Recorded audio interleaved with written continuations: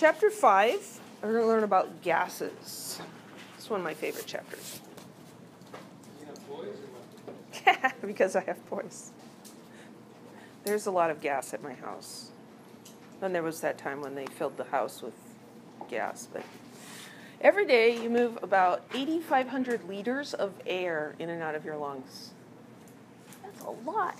And we don't even think about it, right? The reason that we can breathe, the reason we can move the air in and out is because our bodies are able to create a pressure difference.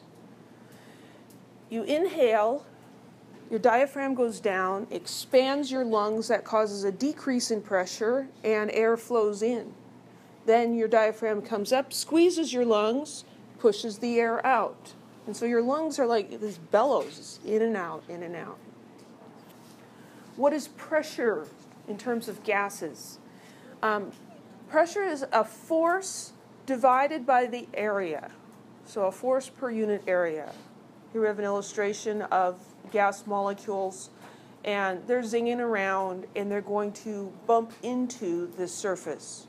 When a gas molecule hits, it's going to exert a force on a particular area. And so the force divided by the area is the pressure. So gases exert pressure on their surroundings. How much pressure they exert depends on several different things.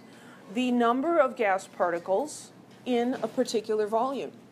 If you have a lot more, let's say you have a 1 liter container and you have twice as much gas in this container, or half as much, it's going to exert a different pressure, because as those molecules collide with the walls, the numbers of them are going to be important. That didn't come out well at all. The volume of the container is important, and the average speed of the gas particles. When we talk about kinetic molecular theory, we'll revisit that. Okay, so I already talked about that.